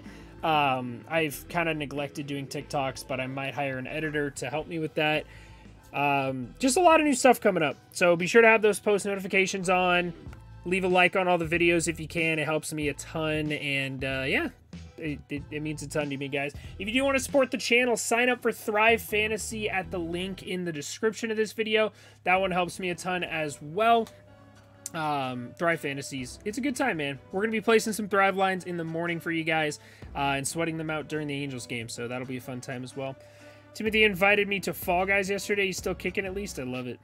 But if they fire the coaches, who would coach? Literally anybody, Maruka. Literally anybody. The AAA coach is pretty clearly good enough to coach. You know, Reed Detmers had a great start after spending maybe a week and a half down there in the minor leagues, so I think he'd be a good option. Shohei Ohtani coached Patrick Sandoval, and he had a great start today, so maybe Shohei could be a interim pitching coach as well as a two-way player, so a two-way player plus player coach. That could happen. How was 11 games over 500? That was so nice. Now we're 10 games under. It's really, this is one of the most impressive collapses in Major League Baseball history. It's got to be up there, man. It's absolutely got to be up there. All right, I think that's going to do it for us today. We were live for about an hour and 50 minutes. Thank you guys to all you showed up. Thanks to all the new subscribers out there. I appreciate you guys. I'll see you all in the morning at 11:30 Eastern Standard Time, 9:30 for you Pacific time zone people. And it'll be a good time. Hopefully the Angels win a baseball game. If not, maybe we'll do an impromptu vent session during the game. So hopefully we'll have some guests on tomorrow. We'll have to see. I don't have anybody lined up, so if you do want to guest star with me, hit me up. Maybe I'll add some people to it. But I appreciate you guys hanging with me. It means a ton to me, all the support you guys have been giving me. I appreciate it. And I'll see you guys all in the morning. Y'all have a good rest of your night, and I'd say go Halos, but it just doesn't feel right. It just doesn't feel right. You have a good night, everybody. Thanks for hanging.